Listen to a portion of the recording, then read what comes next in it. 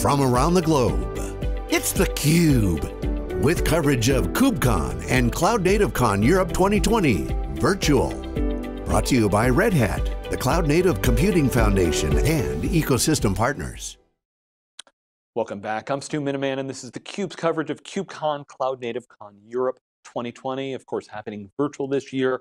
We always love when we get to talk to the practitioners in this community, so much happening in the developer space, and really excited to have on the program first-time guest in a very timely topic. Happy to welcome Farbod Abolhassani, who is the back-end lead for How's My Flattening, which is a joint research project related to COVID-19 associated with the University of Toronto. Farbod, thanks so much for joining us. Thank you. All right, so maybe explain, how's my flattening? The term flattening the curve is something that I think everyone around the globe is familiar with now.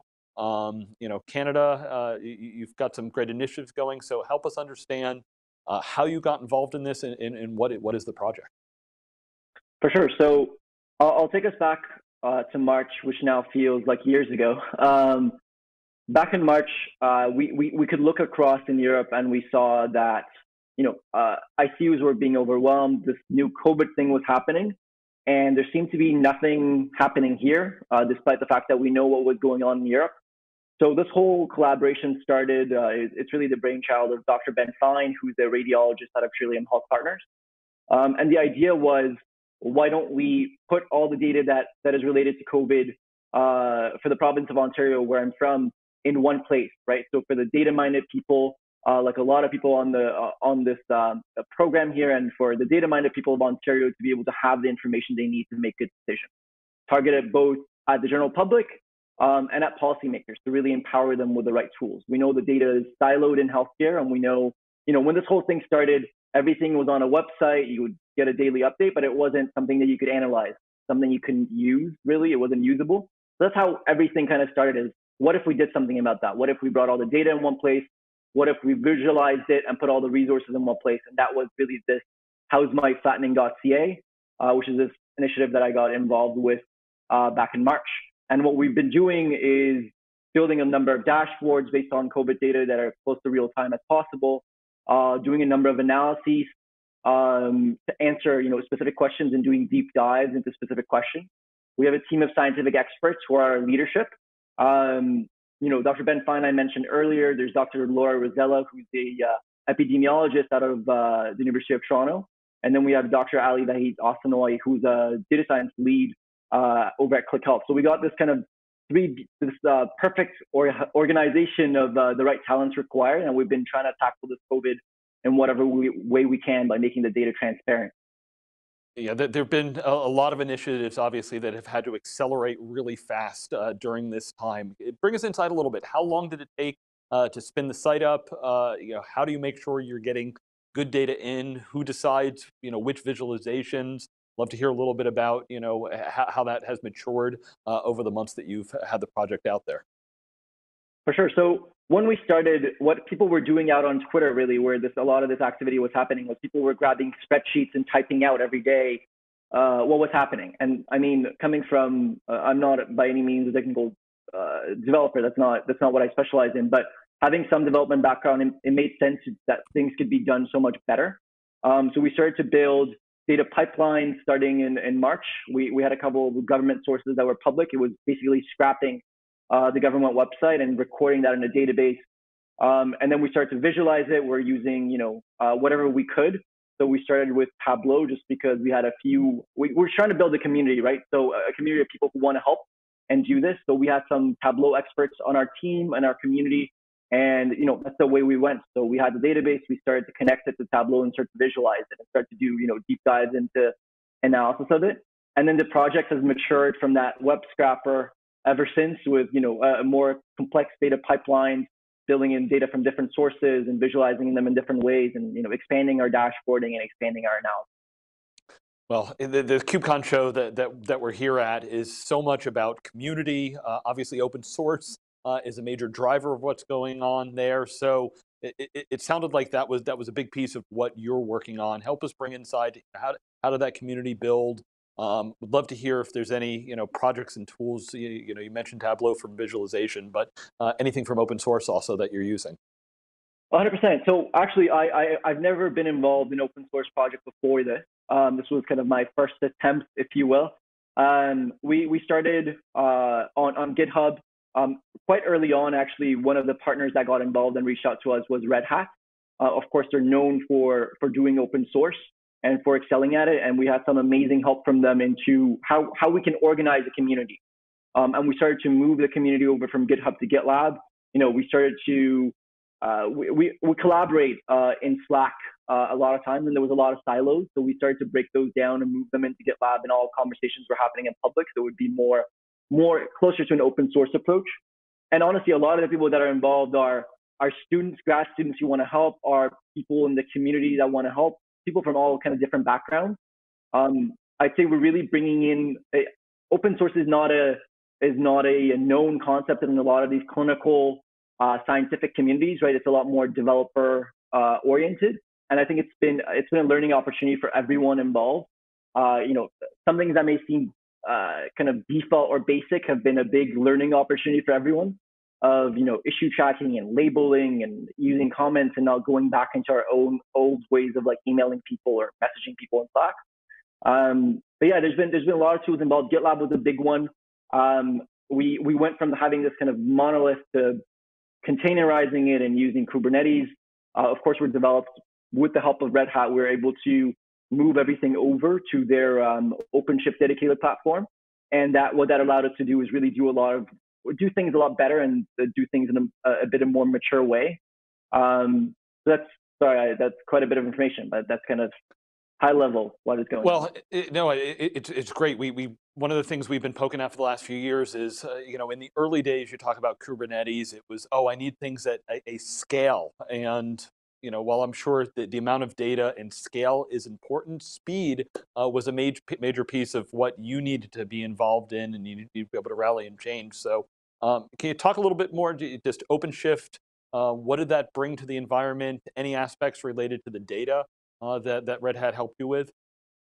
For sure. So a few things there. The one thing that OpenShift I think really helped us with was Red Hat helped us with generally was establishing a proper CI/CD pipeline, right? So now we use GitLab itself. We have GitLab runners that everyone, basically all developers involved have their own branches.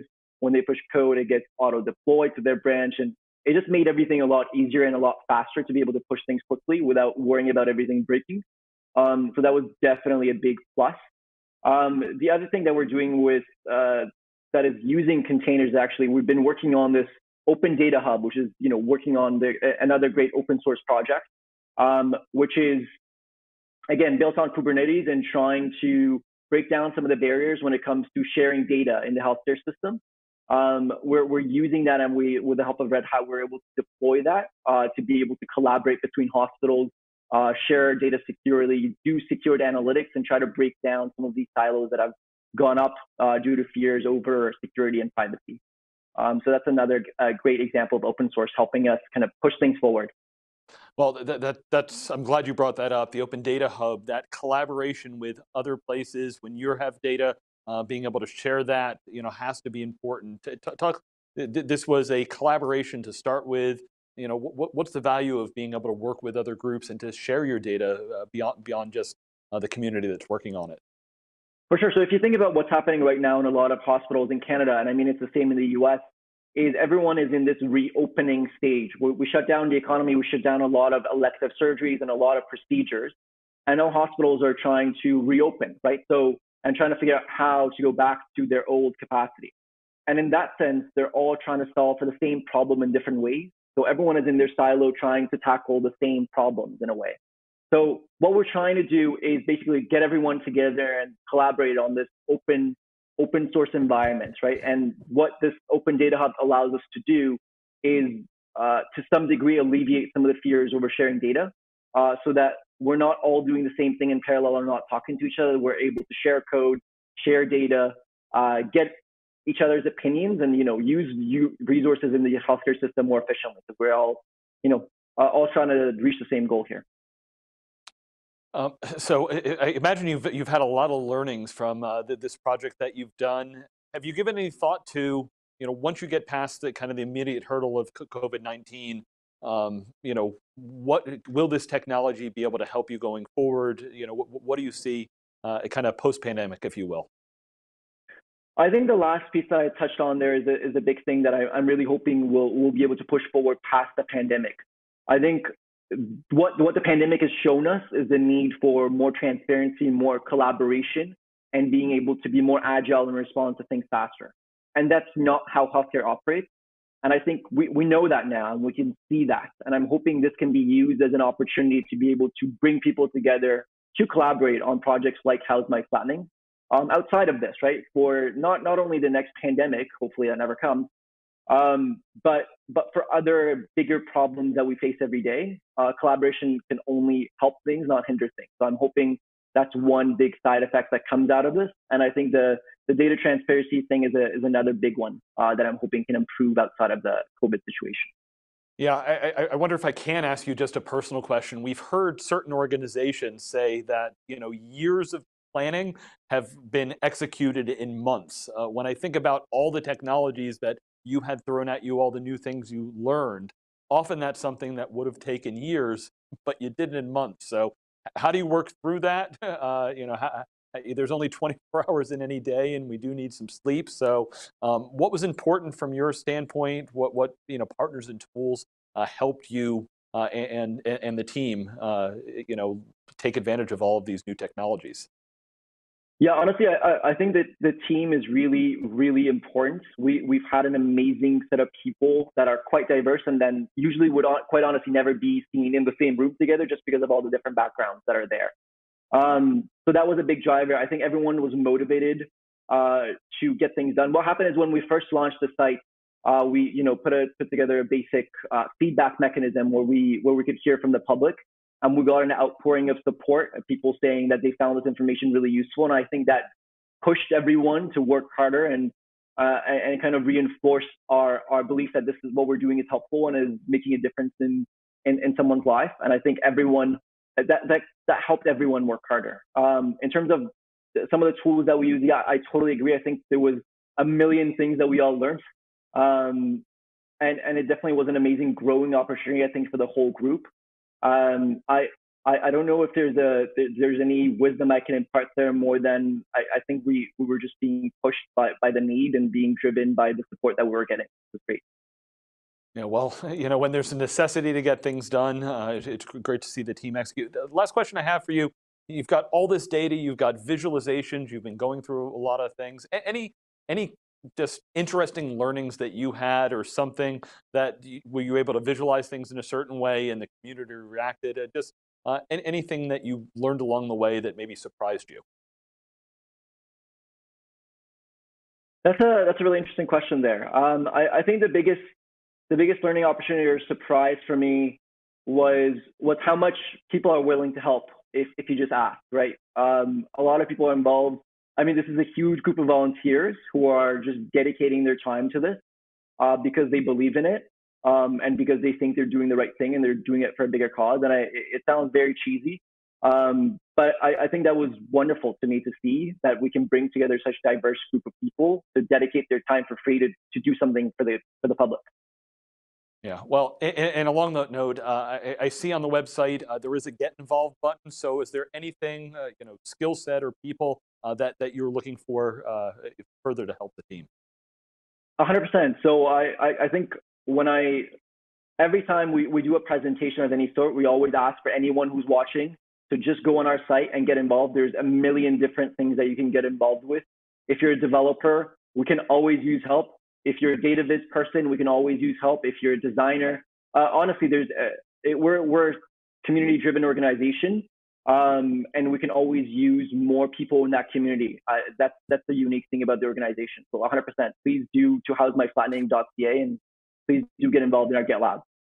Well, Farbod, thank you so much for sharing. We definitely encourage the community, get involved. It's projects like this that are so critically important, especially right now during the pandemic. Thanks so much for joining, and thank you for all the work you and the team did. Thank you for having me. All right, and stay tuned, lots more coverage from KubeCon CloudNativeCon 2020 in Europe, virtual edition. I'm Stu Miniman, and thank you for watching theCUBE.